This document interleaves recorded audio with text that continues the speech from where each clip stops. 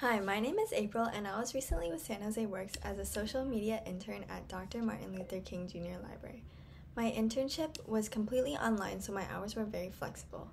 I completed my assignments through Google Classroom, and these consisted of researching marketing strategies, analyzing engagement patterns on Instagram, creating advertisements and flyers for a specific program, as well as creating promotional TikToks and videos.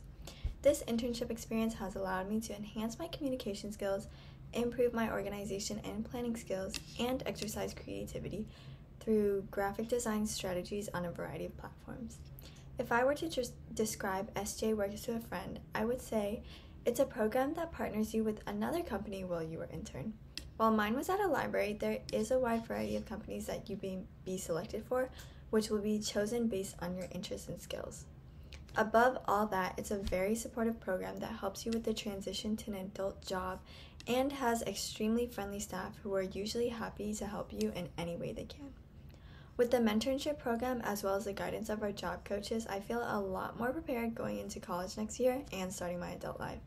I'm extremely grateful to have participated in the mentorship program since I was paired with a truly amazing mentor.